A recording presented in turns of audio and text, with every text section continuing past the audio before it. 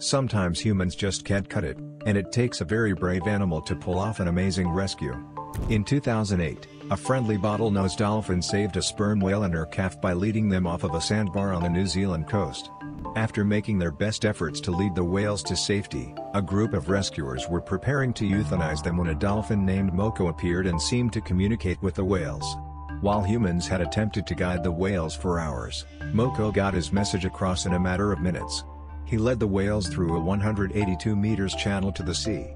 The whales haven't been seen since, but Moko, who died in 2010, frequently returned to play with swimmers in the bay.